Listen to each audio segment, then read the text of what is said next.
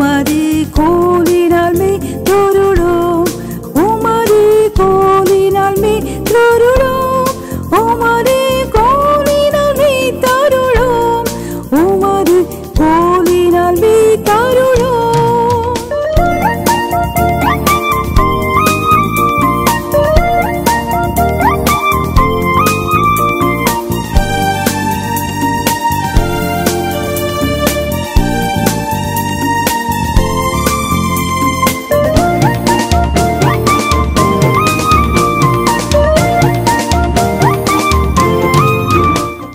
தொடர்ந்து நம்ம அடுத்த செஷனுக்கு நேரே கடந்து போகலாம். கரங்களை தட்டி நம்முடைய போதகரை நம்ம வரவேற்போம்.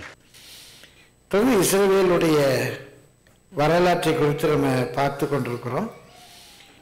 இஸ்ரவேலுடைய வரலாறு என்று சொல்லி 70 வாரங்கள் குறிக்கப்பட்டிருக்கிறது. நம்ம வேதத்தில் வாசிக்கிறோம். தானியேல் 9ஆம் அதிகாரம் 21ஆம் வசனத்திலிருந்து நம்ம வாசிக்க போகிறோம். இது ஒரு தனி செய்தி. பிரியமானே, முழுமையாக இதை விளக்கி சொல்ல முடியாத அந்த வசனங்களுக்கு அங்கங்கே சின்ன சின்ன குறிப்புகளை தொட்டு கடந்து போக விரும்புகிறேன். தானியேல் 9ஆம் அதிகாரம் 21ஆம் வசனத்திலிருந்து நம்ம வாசிப்போம். அப்படி நான் ஜெபம் பண்ணி கொண்டிருக்கும் போது, தானியேல் ஜெபம் பண்ணி கொண்டிருக்கும் போது கிட்டத்தட்ட கிறிஸ்துவுக்கு ஒரு 500 ஆண்டுகளுக்கு முன்பாக, 530 ஆண்டுகளுக்கு முன்பாக நடக்கிறது. தானியேல் நான் ஜெபம் பண்ணி கொண்டிருக்கும் போது முதல் தரிசனத்திலே நான் கண்ட புருஷனாகிய காபிரியேல் வேகமாய் பறந்து வந்து அந்திப்பலியின் நேரமாகிய வேளையிலே என்னை தொட்டான். இந்த காபிரியேல் தூதன் முன்பு ஒரு முறை வந்து இவருக்கு வெளிப்பாடு கொடுத்திருக்கிறார். இப்போது வந்து காபிரியேல் தூதன் அவரை தொடுகிறார். இவர் பாபிலோனில் சிறையிருப்பில் இருக்கிற காலம் அது. வாசியுங்கள். அவன் எனக்கு தெளிவுண்டாக்கி என்னுடனே பேசி, தானியேலே, உனக்கு அறிவை உணர்த்தும்படி இப்பொழுது புறப்பட்டு வந்தேன். உனக்கு அறிவை உணர்த்தும்படி இப்பொழுது புறப்பட்டு வந்தேன். உங்களுக்கு ஒரு முக்கியமான காரியத்தை சொல்கிறேன். இந்த தீர்க்க தரிசனங்களை அறிந்து கொள்வது கல்வி அறிவல். ஜபத்தில் கூட சொன்னாங்க, இது வெறும் கல்வி அறிவல். ஞானவான் இவைகளை அறிந்து கொள்வான். என்ன ஞானம்? கர்த்தருக்கு பயப்படுகிற பயம். இந்த தீர்க்க தரிசனங்கள் எல்லாம் நமக்காக வெளிப்படுத்தப்பட்டவைகள். இந்த தீர்க்க தரிசனங்களை அறிந்து கொள்வதற்கு ஒரு ஆர்பிட்ரி பாயிண்ட், ஒரு தொடக்க புள்ளி என்று ஒன்று இருக்கு. எல்லாமே வேதத்தில் இருக்கு. ஒருவேளை சற்று உலக வரலாறு, வேத வசன வெளிச்சம், அந்த மூலத்தில் என்ன இருக்கு என்ற ஒரு சின்ன அறிவு நமக்கு இருந்தால் போதும். பிரியமானவர்களே, இப்போ தானியேல் தீர்க்கதரிசனத்தில் பார்க்குறான். அவன் 7ஆம் தேசத்தில் ஊலா என்னும் ஆற்றங்கரையில் நிற்கிறான். இப்போ 7ஆம் தேசம்னா என்ன? ஒரு பிரியமானவர்களை அன்றைக்கு இருந்த பெர்ஷியாவுடைய தலைநகரம். இந்தியாவுக்கு டெல்லி இருக்குது, இந்தியாவை பாரத்ன்னு சொல்கிறோம். அதே மாதிரி ஈரான் பெர்ஷியா ஏலாம் என்று அழைக்கப்படுது. அங்கே ஊலாய் நதிக்கரையில் நிற்கிறோம். ஒரு 2 கொம்புள்ள ஒரு ஆட்டுக்கடா, அது மேற்க கிழக்க வடக்கன்னு பாயுது. அதுக்கு முன்னால் நிற்க யாராலையும் முடியலை. அவன் பார்த்துட்டே இருக்கும்போது அங்கேருந்து ஒரு வெள்ளாடு வருது. அந்த வெள்ளாட்டுக்கு நடுவே ஒரு விசேஷித்த கொம்பு இருக்குது. அந்த வெள்ளாடு வந்து இந்த ஆட்டுக்கடாவை முட்டி கீழே தள்ளுது. தள்ளி அந்த வெள்ளாடு ரொம்ப பலம் அடைஞ்சிது. அப்படி இருக்கும்போது திடீர்னு நடுவில் இருக்க கொம்பு உடஞ்சி போச்சு. அந்த கொம்பு இருந்த இடத்துல 4 கொம்பு வந்தது. எப்படிங்க புரியும்? ஆட்டுக்கடா, வெள்ளாடு, 2 கொம்பு, ஒத்த கொம்பு, எப்படிங்க புரியும்? ஒன்றுமே கஷ்டம் இல்லைங்க. அதே வேத பகுதியில் 8ஆம் அதிகாரத்தில் கீழே கொடுத்துருக்குது. அந்த 2 கொம்பு உள்ள ஆட்டுக்கடா மேதியா பெர்சியா சாம்ராஜ்யம். அதில் பெரிய கொம்பு பிந்தி வந்து முளைத்தது. ஆமாங்க, மேதியா பெர்சியா சாம்ராஜ்யத்தில் பெர்சியா பின்னால் வந்து பெர்சியா பெருசாகிடுச்சு போட்டிருக்கு. அந்த வெள்ளாடு கிரேக்க சாம்ராஜ்யம் அங்கேயே போட்டிருக்கு. அந்த வெள்ளாட்டின் நடுவே இருந்த விசேஷித்த கொம்பு கிரேக்க சாம்ராஜ்யத்தினுடைய முதலாவது ராஜா. யாருங்க கிரேக்க சாம்ராஜ்யத்தின் முதலாவது ராஜா? அலெக்சாண்டர். இதுக்கு எங்கே போய் படிக்கணும்? பைபிளே இருக்கு. என்ன, நம்ம கொஞ்சம் கண்ணை திறந்து படிக்கணும். ஒரு பையன் பரீட்சை எழுதும்போது பக்கத்தில் பார்த்து எழுதுனானா, டீச்சர் ஏன்டா பார்த்து எழுதுறேன்னாங்களா? நீங்கள் தான் மிஸ் பாராமல் படிச்சுட்டுவான்னு சொன்னீங்க. பாராமல் படித்தா பார்த்து தான் எழுதணும். பார்த்து படித்தா ஒழுங்காக பார்த்து பாராமல் எழுதலாம். வீட்டில் பாராமல் படித்தா எப்படி எழுத முடியும்? பார்த்து தான் எழுத முடியும். நம்மளும் வேதத்தை பாராமல் படிக்கிறோம். குவிஸ் கான்டெஸ்டுக்காக, வேத வினா விடை போட்டிக்காக பார்த்து அங்கே போட்டிருக்குதுங்க. நேபுகாத்நேச்சர் ஒரு சிலையை பார்க்குறான். அதனுடைய தலை பொன், மார்பு வெள்ளி, வயிற்று பகுதி வெண்கலம், காலு இரும்பு, அந்த பாதம் இரும்பு களிமண்ணும். அந்த நாட்களில் கையால் பெயர்க்காத ஒரு கல் வந்து பாயுது. என்ன கஷ்டமா? அங்கேயே போட்டிருக்கு, அந்த தலை உம்முடைய சாம்ராஜ்யம், அப்புறம் வேற ஒரு சாம்ராஜ்யம் வரும், இன்னொரு சாம்ராஜ்யம் வரும். என்னங்க, பாபிலோனுக்கு அப்புறம் எது வந்துச்சுது? மேதியா பெர்ஷியா. அதுக்கப்புறம் எது வந்துச்சுது? கிரேக்க சாம்ராஜ்யம். அதுக்கப்புறம் எது வந்துச்சு? ரோம சாம்ராஜ்யம். அவ்வளோதானே. அது பாதி களிமண் பாதி இரும்பு. அது என்னங்க? ஐரோப்பிய நாடு, மேற்கு ஐரோப்பியா வளமான நாடு, கிழக்கு ஐரோப்பியா ரொம்ப பலவீனமான நாடு, மேற்கு ஜெர்மனி ரொம்ப ஸ்ட்ராங்கான நாடு, கிழக்கு ஜெர்மனி ரொம்ப வீக்கான நாடு. மேற்கு ஜெர்மனி கிழக்கு ஜெர்மனி ஒன்றா சேர்ந்துச்சு. நம்ம காலத்தில் ஹிந்து பத்திரிகையில் எழுதலாம், அயனும் கிளையும் ஒன்றாயிடுச்சு. இதெல்லாம் ரொம்ப கஷ்டமே இல்லைங்க. இனி சம்பவிக்க போகிற எல்லாவற்றையும் தேவன் ஒரு புஸ்தக சொல்ல எழுதி 7 முத்திரை போட்டிருக்காரு. யோவன் அழுறாரு. இன்னைக்கெல்லாம் நிறைய பேர் அழுறாங்க. ஒருத்தர் என் பிள்ளை கல்யாணம் ஆகலையேன்னு அழுறாங்க, ஒருத்தர் என் பிள்ளை கல்யாணம் ஆயிடுச்சேன்னு அழுறாங்க, ஒருத்தர் பிள்ளை இல்லையேன்னு அழுறாங்க, ஒருத்தர் ஏன்டா அந்த பிள்ளை பிறந்தானோன்னு அழுறாங்க. எல்லாருக்கும் நாங்களும் ஜெபிக்க வேண்டியிருக்கு. யோவான் அழுறான். எதுக்கு அழுறான்? இதெல்லாம் எனக்கு யார் சொல்லி தருவா, இதெல்லாம் எனக்கு யார் சொல்லி தருவா, எங்கே போய் நான் படிக்கிறது அப்படின்னு யோவான் அழுறான்.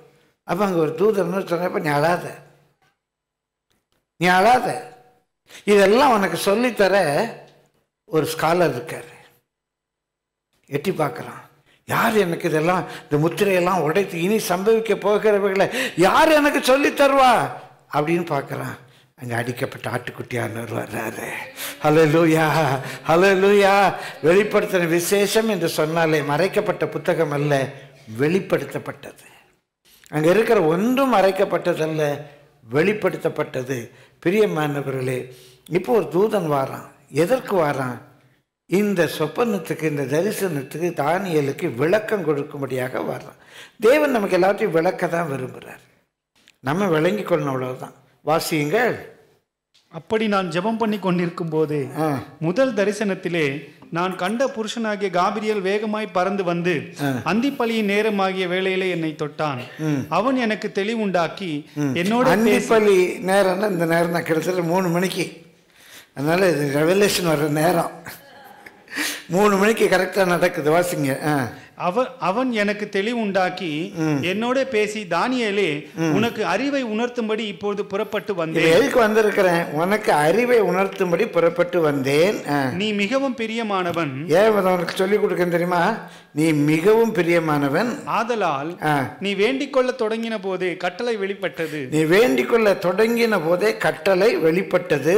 நான் அதை அறிவிக்க வந்தேன். நான் அதை அறிவிக்க வந்தேன். இப்போதும் சொல்லுகிற வார்த்தையை நீ கவனித்து கேட்டு தரிசனத்தை. இப்போதும் நான் சொல்லுகிற வார்த்தைய இந்த 3 மணிக்கு கவனித்து கேளுங்க.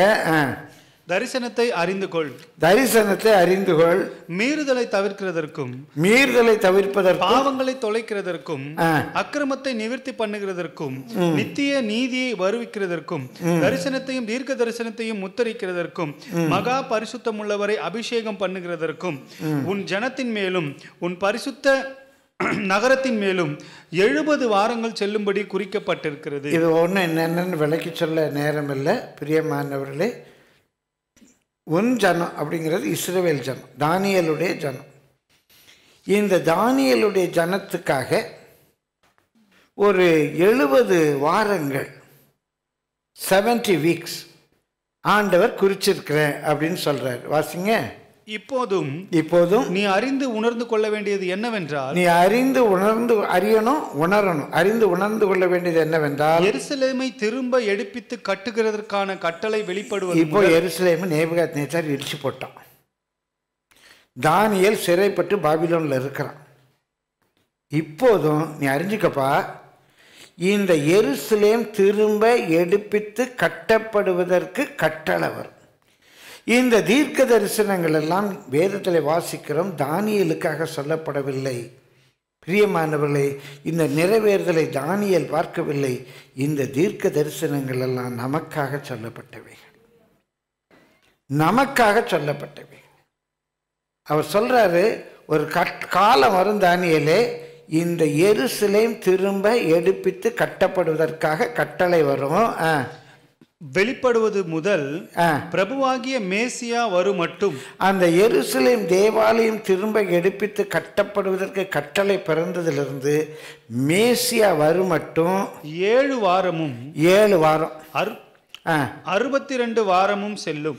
7 வாரம் அப்புறம் ஒரு 62 வாரம், மொத்தம் 69 வாரம் செல்லும்.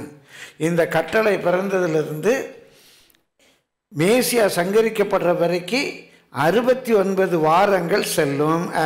அவைகளில் வீதிகளும் அலங்கங்களும் மறுபடியும் கட்டப்படும். இந்த இடைப்பட்ட காலத்துல வீதிகளும் அலங்கங்களும், அப்போ ஒரு இடிக்கப்பட்டு கிடக்கு, வீதிகளும் அலங்கங்களும் திரும்ப எடுப்பித்து கட்டப்படும். ஆனாலும் இடுக்கமான காலங்களில் இப்படி ஆகும். ஆனாலும் இது இடுக்கமான காலம்தான், இது இடுக்கமான காலம்தான். இடுக்கமான காலங்கள்ல இப்படி ஆகும். அந்த 62 வாரங்களுக்கு பின்பு, அந்த 62 வாரங்களுக்கு இடுக்கமான காலம்னா நீங்க அடிமைத்தனத்தில் தான் இருப்பீங்க. உங்களுக்கு விடுதலை கிடைச்சாலும் நீங்க ஒரு அடிமைத்தனத்தில் தான் இருப்பீங்க. இந்த 62 வாரங்கள் சென்ற பின்பு மேசியா சங்கரிக்கப்படுவார். மொத்தம் எருசலேம் எடுப்பித்து கட்டப்படுவதற்காக கட்டளை பிறந்ததிலிருந்து 69 வாரங்கள் கழித்து மேசியா சங்கரிக்கப்படுவார். ஆனாலும் தமக்காக அல்ல, நகரத்தையும் பரிசுத்த ஸ்தலத்தையும் வரப்போகிற பிரபுவின் ஜனங்கள் அழித்து போடுவார்கள். இந்த திரும்பவும் நகரத்தையும் பரிசுத்த ஸ்தலத்தையும் வரப்போகிற பிரபுவினுடைய ஜனங்கள் அழித்து போடுவார்கள். அதன் முடிவு ஜல பிரவாகம் போல இருக்கும். அதன் முடிவு ஜலப்பிரவாகம் போல இருக்கும். முடிவு பரியந்தம் யுத்தமும் நாசமும் உண்டாக நியமிக்கப்பட்டது. முடிவு பரியந்தமும் யுத்தமும் நாசமும் உண்டாக நியமிக்கப்பட்டிருக்கு. அவர் ஒரு வாரம் அளவும், இந்த பிரபு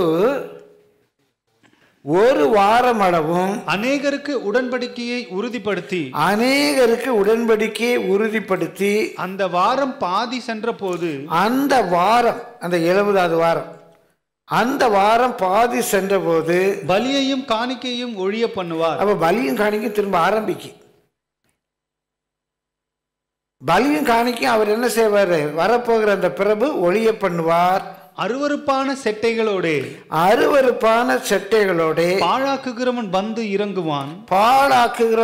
இறங்குவான். நிர்ணயிக்கப்பட்டிருக்கிற நிர்மூலம் பாழாக்குகிறவன் மேல் தீரு மட்டும் சொரியும் என்றார். பாழாக்குகிறவன் மேல் தீரு மட்டும் சொரியும் என்றார்.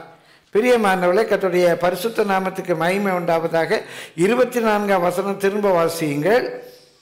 மீறுதலை தவிர்க்கிறதற்கும் பாவங்களை தொலைக்கிறதற்கும் அக்கிரமத்தை நிவர்த்தி பண்ணுகிறதற்கும் நித்திய நீதியை வருவிக்கிறதற்கும் தரிசனத்தையும் தீர்க்க தரிசனத்தையும் முத்தரிக்கிறதற்கும் மகா பரிசுத்தமுள்ளவரை அபிஷேகம் பண்ணுகிறதற்கும் உன் ஜனத்தின் மேலும் உன் பரிசுத்த நகரத்தின் மேலும் 70 வாரங்கள் செல்லும்படி குறிக்கப்பட்டிருக்கிறது. 70 வாரங்கள் செல்லும்படி குறிக்கப்பட்டிருக்கு. 70 வாரங்கள் செல்லும்படி குறிக்கப்பட்டிருக்கிறது. 70 வீக்ஸ், 70 வாரம். அது நம்ம தமிழ்ல வாரம் வாசிக்கிறோம். பிரியமான அருமையான எபிரேய ஆசிரியர் மத்தியில் இருக்கிறாங்க. அவங்ககிட்ட மத்தியான பேசிக்கிட்டு இருந்தேன். அங்கே தானியேல் எழுதும்போது 70 வாரம் என்று எழுதல். தானியேல் என்ன எழுதியிருக்காரு? 77 குறிக்கப்பட்டிருக்கு. தானியேல் கேப்ரியல் சொன்னது வாரம் மாசம் வருஷம்லாம் சொல்லலை. காப்ரியல் என்ன சொன்னார்? 77 குறிக்கப்பட்டிருக்கு. என்னங்க 77? என்னது 77? அதனால மொழிபெயர்ப்பாளர் பின்னால் என்ன பண்ணிட்டாங்க? 70 வாரம் அப்படின்னு மொழிபெயர்த்துட்டாங்க. காப்ரியல் தூதன் சொன்னது இஸ்ரவேல் ஜனத்தின் மேலே 77 குறிக்கப்பட்டிருக்கிறது. இன்றைக்கு நம்ம அறிந்து கொள்ளுகிறோம் அந்த 77 அப்படிங்கிறது வேற ஒன்றும் இல்லை, இஸ்ரவேல் மேலே 490 வருஷம் குறிக்கப்பட்டிருக்கு. இந்த 490 வருஷத்தை குறித்து அவர் எப்படி விளக்குறார்? வாசிங்க. இப்பொழுதும் நீ அறிந்து உணர்ந்து கொள்ள வேண்டியது என்னவென்றால், எருசலேமை திரும்ப எடுப்பித்து கட்டுகிறதற்கான கட்டளை வெளிப்படுவது முதல் பிரபுவாகிய மேசியா வரும் மட்டும் 7 வாரமும். பிரியமானவர்களே, இப்ப எருசலேம் எடுப்பித்து கட்டப்படுவதற்கான கட்டளை எப்ப பிறந்தது? நமக்கு முதல்ல பார்த்தோம், கோரேசு ராஜா எருசலேம் தேவாலயத்தை கட்டும்படியாக, எருசலேம் தேவாலயம், நல்லா கவனிங்க, நிறைய பைபிள் ஸ்காலர்ஸ் இருக்கிறீங்க, பைபிள் காலேஜ் நடத்துகிறவங்க இருக்கிறீங்க. பிரியமானவர்களே, உங்களுக்காக நான் கர்த்தரை துதிக்கிறேன், ஸ்தோத்திரிக்கிறேன். அந்த வாய்ப்பு எனக்கு கிடைக்கல. நான் படித்ததெல்லாம் பாஸ்டர் மார்ட்ட பெருமளங்காலில். எருசலேம் தேவாலயத்தை கட்டும்படியாக பெர்மிஷன் கொடுத்தது கோரேஸ். எருசலேமை எடுப்பித்து கட்டும்படியாக கட்டளை கொடுத்தது நெகேமியாவுடைய நாட்களில் அர்த்தசெக்சஸ். அவன் தான் எருசலேம் பாழாக கிடக்குது, அந்த அலங்கெல்லாம் இடிக்கப்பட்டு கிடக்குது அப்படின்னு சொல்லி எருசலேம் திரும்ப எடுப்பித்து கட்டப்பட வேண்டும் என்று அழுதது நெகேமியா. நெகேமியா நாட்களில் தான் அந்த கட்டளை கொடுக்கப்படுது. பிரியமானவர்களே, நெகேமியா அந்த பஸ்கா பண்டிகை காலமாக இருக்கும். அவர் அழுது ஜெபிச்சிட்டு இருக்கார். ஐயோ எருசலேம் பாலா கிடக்கேன்னு. ராஜா, என்னப்பா மூஞ்செல்லாம் வர மாதிரி இருக்கு, ஐயோ எங்கள் நாடு இப்படி கிடக்கு. சரிப்பா போய் கட்டேன்னா, எவ்வளோ நாள் 52 நாள் நான் கட்டினேன் சாமி. சரி போய் கட்டுப்பா. என்னெல்லாம் வேணப்பா, நான் தர போய் கட்டு. எருசலேமுடைய அலங்கம் கட்டப்பட்டது நெகேமியாவுடைய நாட்கள். அந்த கட்டளை பிறந்த நாளிலிருந்து, இப்போ வருஷங்கள்லாம் சொல்லி நேரம் எடுக்க விரும்பலை, வாசிங்க. பிரபுவாகிய மேசியா வரும் மட்டும் 7 வாரமும், மேசியா 62 வாரமும் செல்லும். அங்க ரெண்டா பிரிக்கிறாரு. மேசியா வரும் மட்டும் 7 வாரமும் 62 வாரமும் செல்லும். 7 ஏழும் 62 ஏழும் செல்லும். ரொம்ப ஆச்சரியங்க. அந்த தேவாலயம் கட்டப்பட்டு, அந்த எருசலேம் ஆலயம் கட்டப்பட்டு, பிரியமானவர்களே,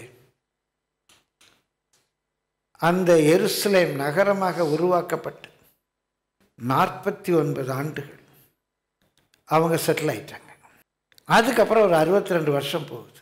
இப்போ எருசலேம் எல்லாம் இந்த நகரமெல்லாம் கட்டப்பட்டுடுச்சு. 69 வாரம் ஆயிடுச்சு. 69 ஏழு 69 எத்தனை வருஷம் ஆச்சு?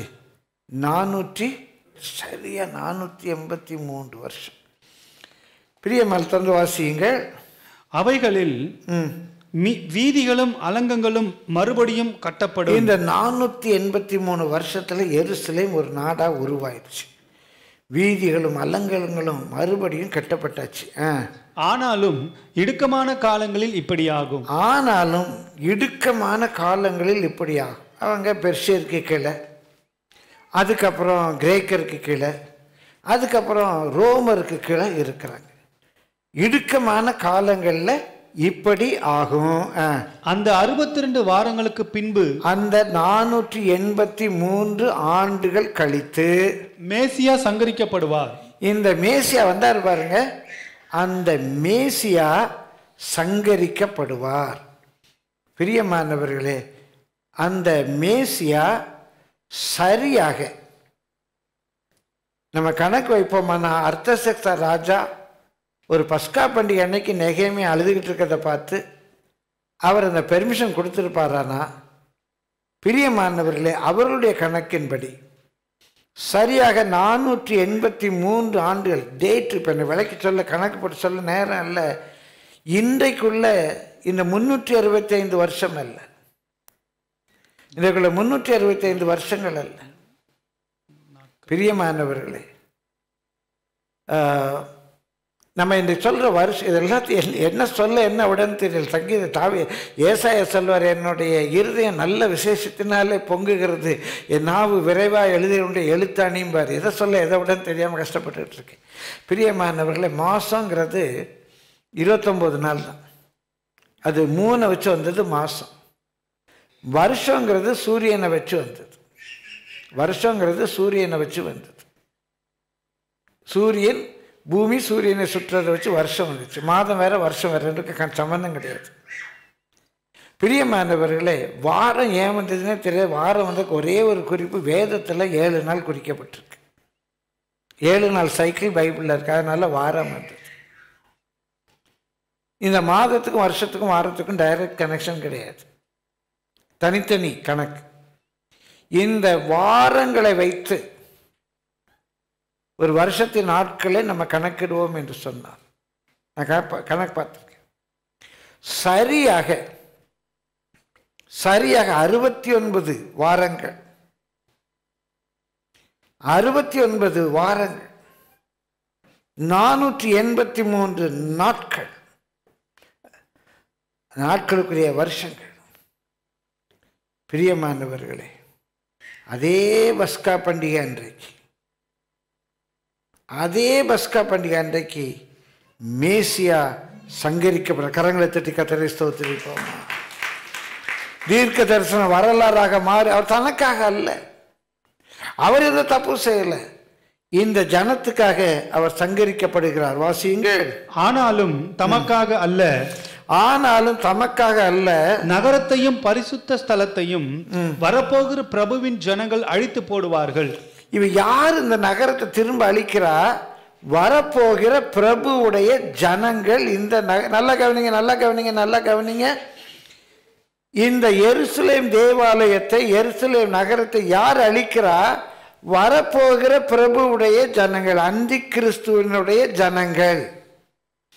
வரப்போகிற பிரபுவுடைய ஜனங்கள் இதை அழிக்கிறார்கள். இப்ப நம்ம நல்லா கவனிக்கணும். பிரியமா வாசிங்க. அதன் முடிவு ஜலப்பிரவாகம் போல இருக்கும். பிரியமான, அதனுடைய முடிவு ஜலப்பிரவாகம் போல இருக்கு. இப்போ ஒரு கேள்வி வருது. நம்ம முதலே பார்த்தோம், அந்த எருசலேமை அழித்தது யார் அப்படின்னா, கர்த்தருடைய பரிசுத்த நாமத்துக்கு மகிமை உண்டாவதாக, வெஸ்பாசியனுடைய நாட்கள் தீத்து ராயனுடைய படைகள், ரோம படைகள் அதை அழிக்குது. அழித்தது யாரு? ரோம படைகள். ரோம படைகள்னா அன்றைக்குள்ள ரோம சாம்ராஜ்யத்தினுடைய படைகள். அப்போ அழித்தவர்கள் யாரு? வரப்போகிற பிரபுவுடைய ஜனங்கள். அப்போ வரப்போகிற பிரபு யாரா இருப்பார்? ரோம சாம்ராஜ்யத்தின் ஒரு அதிபதியாக இருப்பார். அந்த வரப்போகிற பிரபுவுடைய ஜனங்கள் தான் இந்த தேவாலயத்தை அழித்தார்கள். ஒரு பிரபு வரப்போகிறார். அந்த பிரபுவுடைய ஜனங்கள் தான் இதுக்கு முன்னால் அந்த தேவாலயத்தை அழிச்சிருக்கிறாங்க. அந்த பிரபு ஒரு மேசியா வருவான், உலகத்துக்கு பல நன்மைகளை செய்கிறவனாக தன்னை காண்பிப்பான். பிரியமானவர்களே, கர்த்தருடைய பரிசுத்த நாமத்துக்கு மகிமை உண்டாது. 27ஆம் வசனம் வாசியுங்கள். இப்போது அவர் ஒரு வாரம் அளவும் அநேகருக்கு உடன்படிக்கையை உறுதிப்படுத்தி, அந்த வரப்போகிற பிரபு ஒரு வாரம் அளவும் அநேகருக்கு உடன்படிக்கையை உறுதிப்படுத்துவான். இந்த வரப்போகிற பிரபு அந்த வெள்ளை குதிரையில் வருவான், நிறைய வேர்ல்டு கான்ட்ராக்ட்ஸ்லாம் போடுவான், அநேகரோட கவனன்ட் வைப்பான், உலக நாடுகளோடு கூட. அவன் வரப்போகிற அந்த பிரபு அநேகரோட உடன்படிக்கையை உறுதிப்படுத்தி, அந்த வாரம் பாதி சென்ற போது நல்ல கவனிங்க, அந்த கடைசி 7 அந்த கடைசி 7 வருஷம், நம்ம 12 மாத வருஷம் இல்லை, நாள் கணக்கில் உள்ள வருஷம். அந்த வாரம் பாதி சென்ற போது, நம்ம கணக்கு வச்சுக்கோமா விளங்குற மாதிரி, 3 வருஷம் சென்ற போது பலியையும் காணிக்கையும் ஒழிய பண்ணுவார். ஒரு கேள்வி கேட்குறேன். அந்த ரோம பேரரசு தான் தேவாலயத்தெல்லாம் இடிச்சு போட்டாங்களே, அந்த வழியில் தானே இவன் வந்திருக்கிறான். இப்போ இவன் வந்து பலியும் காணிக்கையும் ஒழிய பண்ணுவான்னு என்ன பண்ணாங்க? தேவாலயம் கட்டிட்டாங்க. இவன் திரும்பி பாதி போன போது ஒரு 3 வருஷம் வச்சுக்கோமே, இவன் பலியையும் காணிக்கையும் ஒழிய பண்ணுவான்னு சொன்னால், அந்த 3 வருஷத்துக்கு முன்னால் இந்த இடிக்கப்பட்ட தேவாலயம் திரும்ப கட்டப்பட வேண்டும். இதான் நம்ம பார்த்தோம். அந்த டெம்பிள் மவுண்டில் இடிக்கப்பட்ட தேவாலயத்தினுடைய ஒரு சுவர், மேற்கு சுவர் இருக்குது, வெயிலிங் வால்னு சொல்லி. அங்கே அலெக்சா மாஸ்க் இருக்குது. இப்போ இங்கே வாசிக்கிறோம், இந்த வரப்போகிற பிரபுவுடைய ஜனந்தான் அதை இடித்து போட்டாங்க, ரோமர்கள் தான் இடித்து போட்டாங்க. இந்த ரோம சாம்ராஜ்யத்தில், புதுப்பிக்கப்பட்ட ரோம சாம்ராஜ்யத்தில் ஐரோப்பிய ஐக்கிய நாட்டிலேருந்து வருகிற ஒரு அதிபதி பாதி சென்றபோது ஒரு 3 வருஷம் கழித்து பலியும் காணிக்கையும் ஒளிய பண்ணுவான் என்று சொன்னால், அவன் ஒளிய பண்ணுவதற்கு 3 ஆண்டுகளுக்கு முன்பாக எவ்வளோ ஒரு காலகட்டத்தில் தேவாலயம் திரும்ப எடுப்பித்து கட்டப்பட்டது. தேவாலயம் கட்டுகிற இடத்துல தான் இன்றைக்கு பிரச்சனை நடந்துக்கிட்டு இருக்கு. இன்றைக்கு குறிப்பாக அந்த யுத்தம் வந்த காரணம், சில அமைச்சர்கள் அந்த இடத்த சூப்பர்வைஸ் பண்ண போனாங்க. என்னவோ பண்ண போகிறாங்கடா, என்னமோ பண்ண போகிறாங்கடா, எதுக்குடா திரும்பி அந்த சைட் இவங்கெல்லாம் விசிட் பண்ணுறாங்க. யுத்தம் வெடிச்சிச்சு. பிரியமானவர்கள், எந்தோ ஒரு நாள் தேவாலயம் கட்டப்படணும். இந்த 69 வாரங்களுக்கும் இஸ்ரவேலுக்கு குறித்த ஒரு 7 வாரத்துக்கு இடையில இஸ்ரவேலுடைய வரலாறு துளைஞ்சு போச்சு. அதான் அங்கே கேப் பார்க்குறோம். இங்கே என்ன பார்க்குறோம்? ஒரு கேப்பை பார்க்குறோம். இஸ்ரேல் இல்லை, 70லேயே செதஞ்சு போச்சு. இப்போ திரும்ப வந்திருக்காங்க. வந்துட்டாங்களே. வந்தாலும் அவங்க தேவாலயம் இல்லாமல், ஆரம்பத்திலே நான் அந்த வார்த்தையை சொன்னேன், அவங்க கம்ப்ளீட் இல்லை.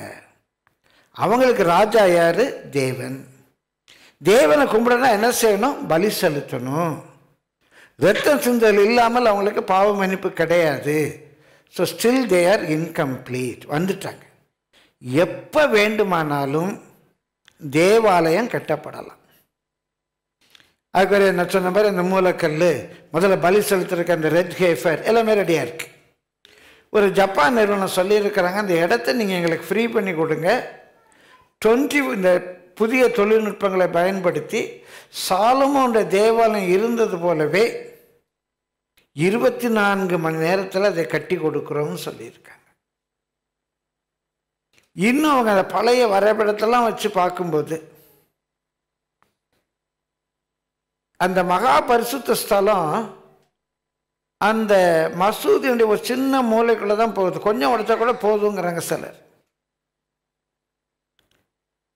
ஒருவேளை இவங்களே கூட சரி நீங்கள் கொஞ்சம் பார்த்து கட்டிக்கோங்கன்னு சொன்னாலும் சொல்லலாம். என்ன நடக்கும்னு தெரியாது. இல்லை ஒரு இயற்கை சீற்றம் ஒரு மாற்றத்தை கொண்டு வரலாம்.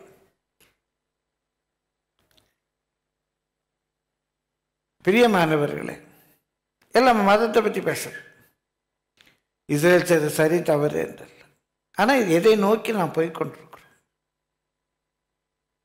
அப்போ இந்த இடைப்பட்ட காலம்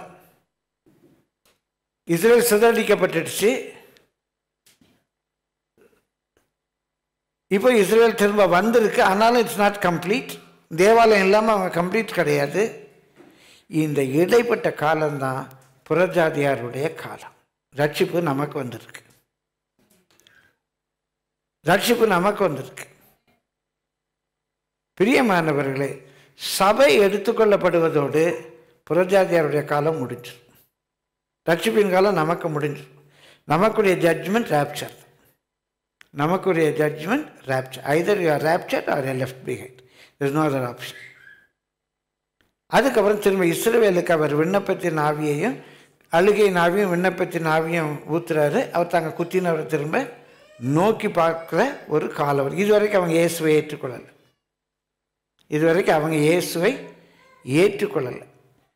பிரியமால இஸ்ரேலில் போய் நீங்கள் டாக்ஸ் கூட கொடுக்க முடியாது ஒரு யூதனுக்கு. அது சட்டவிரோதமான செயல். ஒரு யூதன் கிறிஸ்தவனாக மாறுவானேயானால் அவன் யூத கிறிஸ்தவன்லாம் கிடையாது. அவங்க யூத மதத்தை சேர்ந்தவங்க. இயேசுவை அவங்க மேசியாவாக இன்னும் ஏற்றுக்கொள்ளலை. இப்போ வரைக்கும் ஏற்றுக்கொள்ளலை. கிறிஸ்தவர்கள் எங்களுக்காக உதவி செய்கிறாங்க. கிறிஸ்தவ நாடுகள் எங்களுக்காக உதவி செய்து, இப்போ கூட அந்த பிரசிடென்ட் அதை பற்றி சொல்லியிருக்க, கிறிஸ்தவங்க எங்களுக்கு உதவி செய்கிறாங்க என்று சொல்லி. ஆனால் கிறிஸ்துவை அவர்கள் இன்னும் ஏற்றுக்கொள்ளவில்லை. பிரியமானவர்களே, சபை எடுத்துக்கொள்ளப்பட்ட பிறகு திரும்ப அந்த கடைசி 7 வருஷம், ஒருவேளை எழுத்தின்படி 7 வருஷமா இல்லையா, ஃப்யூச்சரை நம்ம ஸ்பெக்குலேட் பண்ணலாம், ஸ்பெசிஃபை பண்ண முடியாது. கடந்த காலத்தில் சொல்ல இந்த கொம்பு அலெக்சாண்டர் அப்படின்னு சொல்லலாம், இந்த ராஜ்யம் பெர்ஷியா ராஜ்யம் அப்படின்னு சொல்லலாம். பிரியமான நீங்கள் தானியேல் 11ஆம் அதிகாரத்தை படிப்பீங்கன்னு சொன்னால் கிளியோபட்ரா பற்றி கூட சொல்லியிருக்கு. இந்த இடைப்பட்ட காலம்தான் நம்ம சபையினுடைய காலம் என்று சொல்லி பார்க்கிறோம். பிரியமானவர்களை கற்று வாசிங்க தொடர்ந்து. அருவருப்பான சட்டைகளோடு பாழாக்குகிறவன் வந்து இறங்குவான், நிர்ணயிக்கப்பட்டிருக்கிற நிர்மூலம். இப்போ இயேசு சொன்னாரு, தானியேல் தீர்க்கதரிசி சொல்லப்பட்டபடி அருவருப்பான சட்டைகள் உள்ள வந்து நிற்கும்போது அந்த காலம் வரும், அந்த உபத்திர காலம், மகா உபத்திர காலம் வரும்னார். இது என்ன அப்படின்னா, இந்த தேவாலயம் கட்டப்பட்டு பலிகளெல்லாம் செலுத்தப்பட்டிருக்கும்போது ஒருவேளை ஒரு 3-3.5 வருஷம் கழிச்சு அந்த தலைவன், நான் தாங்க கடவுள், என்ன கும்பிடுங்க, என்னதான் கும்பிடணும், நான் தான் உங்களுக்கு எல்லாம் செஞ்சேன் அப்படின்னு தேவாலயத்தில் வந்து நிற்பான். இல்லைன்னா அந்த ஒரு ராஜ தொழுகையை உண்டாக்கும். இது வரலாற்றில் எப்போவுமே இருந்திருக்கு. பிரியமானவர்களே, ஜூலியஸ் சீசர் அவரை தன்னை ஒரு தெய்வமாக அவரை தொழ வச்சார். அதுக்கப்புறம் அது மாற்றப்பட்டது.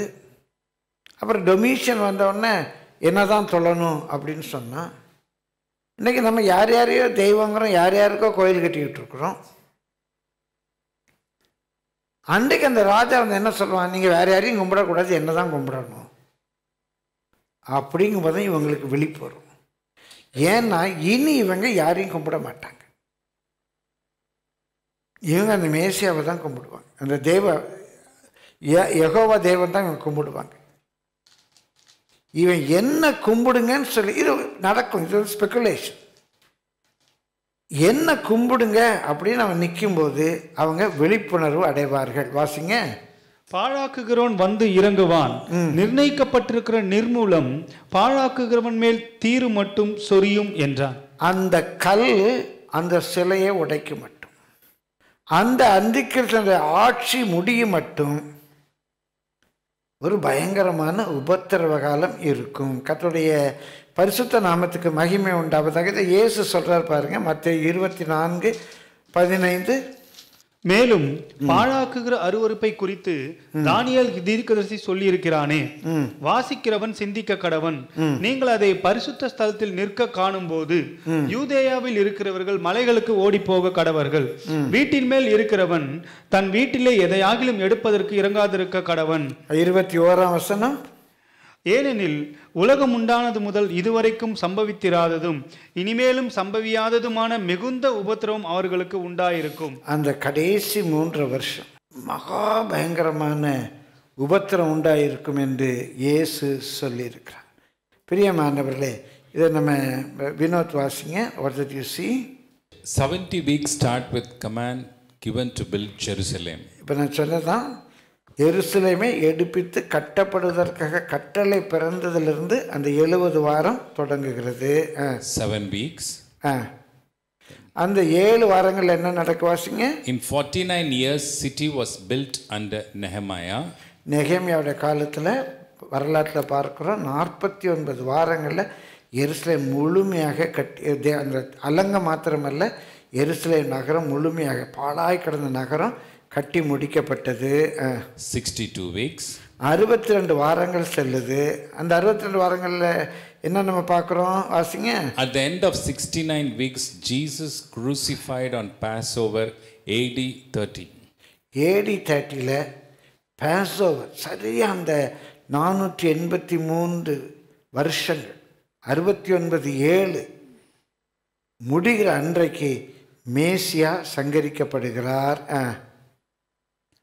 Time gap between the death of Messiah and the restoration of the temple. இப்போ டெம்பிள்லாம் அந்த ரோம சாம்ராஜ்யத்தை சேர்ந்தவங்க அழிச்சிட்டாங்க.